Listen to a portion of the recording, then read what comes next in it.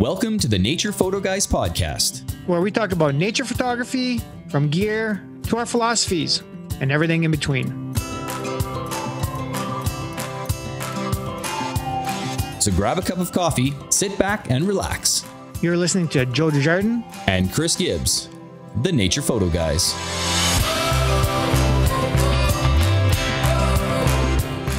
Hey Chris, so how was your holidays? It was pretty good, Joe. It was quiet. I mean, obviously with this year, everything it's a little quieter than normal. Just the four of us at home. Can't see the parents and the family, extended family. But hey, they're all safe. And yourself? Did you get over to family? I did. Yeah, I got to visit my brother and had dinner there, and got to visit with my kiddo. And so it's been pretty good. Good. Yeah. It was good. Yeah, so, I mean, it's been a strange year, right? So it's nice to actually still see some family at Christmas time. Yeah, exactly. No, I hear you there. So yeah. Well, now that the holidays are over, I know we're going to be getting out a lot more this year. Yes, for sure. Our YouTube channel, and of course, it plays over into our podcast for sure. Mm-hmm. But I think the feedback we've been getting with the YouTube channel has been pretty amazing. So I think we're going to continue doing that. It has. It's seemed to grow a lot faster than the podcast actually has grown. So we're getting a lot of viewers seeing our content over there. So I think you're right. Yeah. Yeah. So, and I mean, they're so fun to do, right? You get out there, you do your thing. Stuff happens. It's usually we look pretty like funny. Idiots at times, and it's fun, right? Absolutely. And you wouldn't believe how many people have said they like lavender more than they do vanilla. Is that right? With the candle stuff. That is awesome. Oh my God. Yeah. Oh, that is so good. That was pretty good. So I'm glad to see some people are watching anyways, and interacting and stuff, right? Yeah. And they'd have to actually be watching those episodes to know what the lavender comment meant. Yeah, exactly. Right. So, that's great. That's great. And that's in episode 14. Yeah. So if you guys 14. Want to check that out. So, but yeah, I think what we're going to do first is why don't we do a little bit of a recap for those that might just be joining and stuff. And I'm just going to take a quick peek here and pretty much let everybody know. So we're at 14 episodes, and of course, we got the Nature Photo Guys trailer, right? That's on our podcast. Mm-hmm. That started back in May 27th.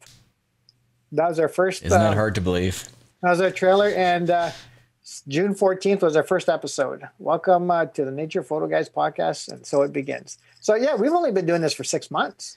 I didn't realize that. It's funny when you and I first started talking about doing this, it was, let's start a podcast. Let's have some fun or whatever. And man, this thing is just taken off from then to now. And that's the thing, right? Like, we both said the minute it stops being fun, we're done, right? Like it has to be fun. It's just gotten, a lot funner, if that's a word. Yes, it's definitely been more fun as we go. More fun, okay.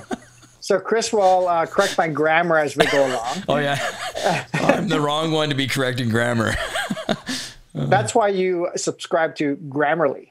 Yes, that's true. Grammarly. Is it Grammarly? It is Grammarly, yeah. Grammarly, yeah, that's it. So... yes, us technical people are not always good writers. Me no good either. Me no good. All right. So, episode 2 was What's in the Bag, right? That was a cool little episode. Yeah. We talked about our camera gear. Yeah. Kind of basically, what we carry every day, right? Mm-hmm. Our favorite accessories was episode 3, right? And that's, kind of those things that aren't in the camera bag, but you kind of carry with you all the time too, maybe in your jacket pocket or some nice to haves, right? Like some nice to have stuff. Yeah, exactly. And that episode was really popular because everybody kind of wants to know what other things aside from camera gear we would end up thinking are accessories that we would like to carry, right? Yeah, and some people have said they've actually said, "Oh, I went out and bought a Leatherman tool." Yeah, and stuff like that. I did. Yeah. I did. Yeah, exactly. You've been talking about it for so many years. I did get one. So yeah. So no, that was a great episode. Yeah. A lot of people enjoyed that one. Mm-hmm. Episode 4. Looking to get off auto, right? Learning about, the especially aperture priority, right? Yeah. What are the best next steps, eh? Yeah, exactly. Exactly. And like with episode 5, it was shutter priority, right? So, I thought that was pretty good to help everybody kind of get off just the auto or the program modes and get into the semi-manual modes, right? So yeah, and specific to nature and wildlife and that kind of thing, right? So exactly. Then we talked about the exposure triangle, which was episode 6, which ties everything together, right? Like aperture, shutter, and ISO. Right? Yeah, that's right. Just to get you that, help you bang that exposure, a good exposure out, right? So, yeah, it's a good background to understanding to have for sure, right? Because everything works in tandem, those three, right? So it's good to have that good understanding for sure. Yeah, you betcha. Episode 7, manual mode and auto ISO. The way I pretty much shoot 100% now. So yeah, I've been doing a lot more as well. I was mostly an aperture priority kind of thing, but I've been using manual and ISO a lot. And the Fuji cameras are a little different, but the concept still applies. That's right. Yeah. No, that's good. Episode 8, bad exposures and the use of exposure compensation. Especially this time of year now. I was going to say that too. Yeah, with all the snow.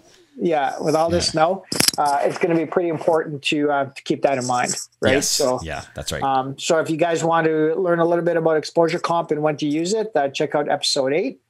Episode 9 was a recap of 1 to 8. We'll jump over right into 10, which is the polarizing filter. One of the most important filter, I think, for landscape photography. Or nature photography in general, right? Yeah, that was a good popular episode because people really understand, want to understand it's one of our main filters. So get an understanding of how we used it. And I think we had some good examples that we provided in that episode as well. Yeah, and the thing is a lot of people try to rely on Photoshop to fix things. And the polarizing filter is actually one thing you cannot replicate using Photoshop. That's right, yeah. So you have to get it. You have to use it in the field, right? So yeah. And if you're unsure what we're talking about, go check that episode out. You'll see for sure. Episode 10. You bet. Creative uses of the neutral density filter in episode 11, right? The slow exposure. Again, waterfalls, water, sky. Clouds. Some creative techniques, that kind of thing. That's right. Yeah. And then on top of that, we expanded a little bit on episode 12 with the neutral density grad filters, right? The grads, yeah. That's right. We did. So. Again, to help balance exposure, right? Foreground to the sky is basically where you'd use that mostly, right? So yeah, for sure. 95% of the time anyway. Yeah, exactly. And our first real YouTube episode. Yes. Which was episode 13, Moose Mayhem, right? Yeah. There it is, guys. Look at that. Nice paddles. That was a blast. That was a lot of fun to do. That was the most fun I had in a long time. It's just, it was like, to track a moose, to photograph a moose, to, record some video. It was a big plus for you being your first, bull moose so close, right? So close, wild, yeah, right? Absolutely. And being able to photograph it that close enough to get some half decent images too, right? That's right. That was pretty cool. So, it was quite an experience. That was a lot of fun. Yeah. I can't wait to do a lot more of those in the future there. So yeah, I agree. And that was the most popular episode so far. Oh, it has been, eh? Oh, awesome. Yes. Yeah. Everybody liked us snowshoeing as well, and then finding that moose, right? So. That was a first for you too, snowshoeing. It was, yeah. Yeah. It was a first. Yeah. So a couple of firsts there. Yeah. That was a good day. And for those of you that have watched episode 13 and aren't sure, there is a right and there is a left snowshoe. Yeah, that's right. That's right. Yes. Because we did talk about that, and I was trying to, give you a hard time about it and everything. But if you actually look under the bindings, you'll see an R and an L for yes, that's right. What to put them on, but. Otherwise, you don't want to walk like this, right, Joe? That's right. That's right. Yeah. So you guys have to watch that episode to understand what we're talking about. Yeah, exactly.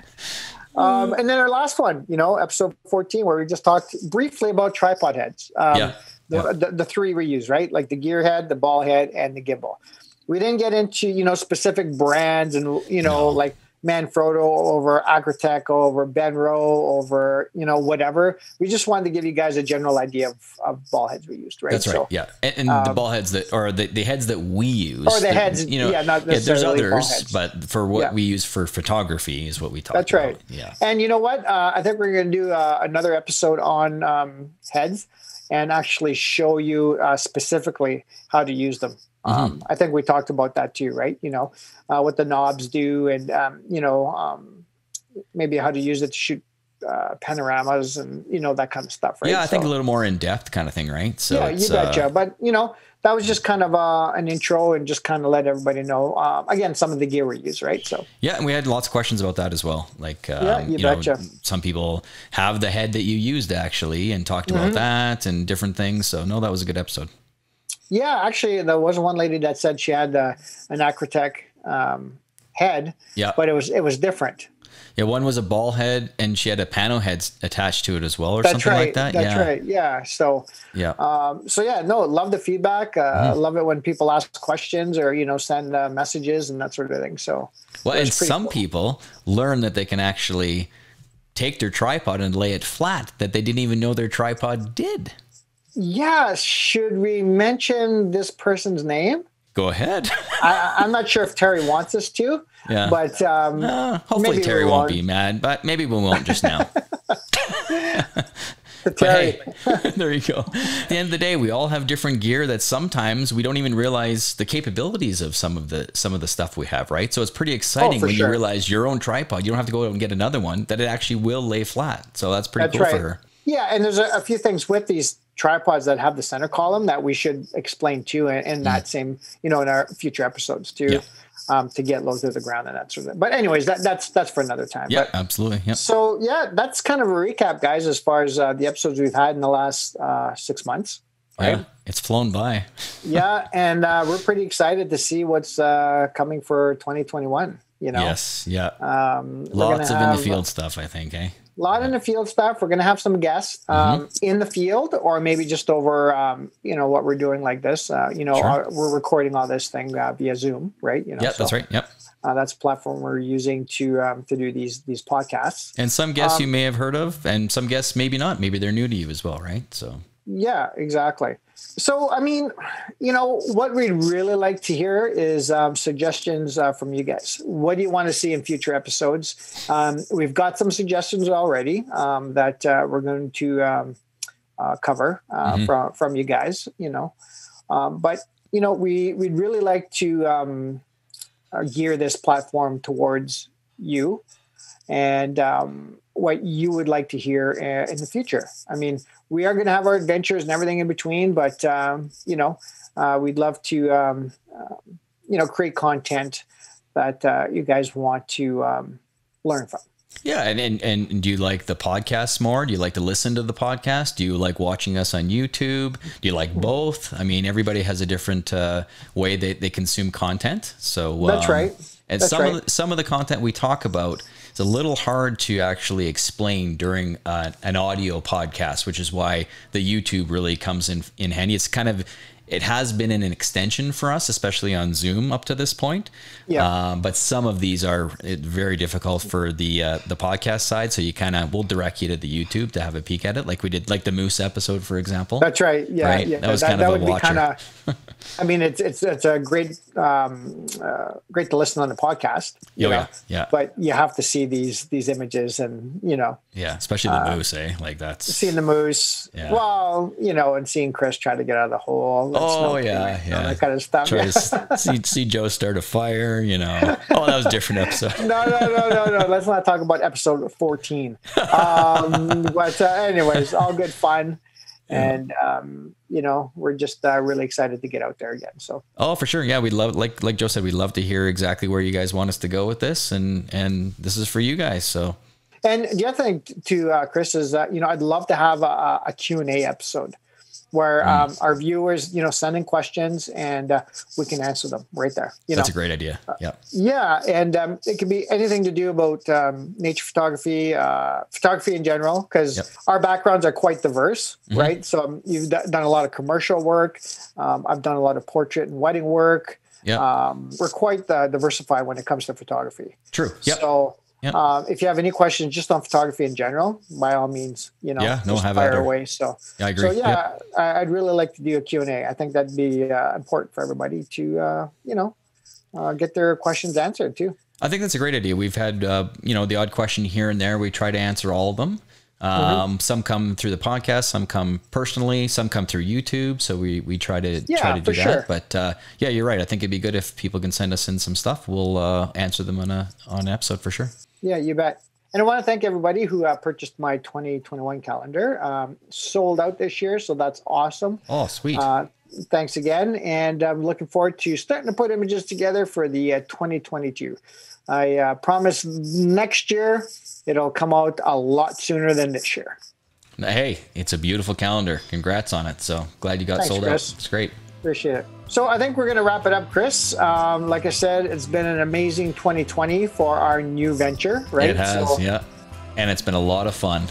Really looking forward to 2021. I mean, 2020 was an amazing year, but looking forward to spending a lot of time in the field, something new, having guests, and also something new, doing new gear reviews. And I mean, it doesn't necessarily have to be new gear, but we can review the gear that we're using and, let you guys in the know field, right? Think. Using it in the field. I think that's a great idea. Yeah, no, for sure. Everybody wants to know how things work and how some things don't work well, and might as well talk about it.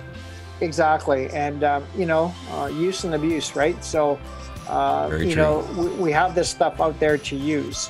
And, and it's not to be babied or, it needs to be able to withstand what we do, right? Exactly. Exactly. So looking forward to it. Yeah, it's been a great year for the Nature Photo Guys. Looking forward to even better 2021. Lots of adventures. Like you said, reviews. It's going to be a blast. Thanks, everybody. And we'll see you next time. Bye for now. Happy New Year.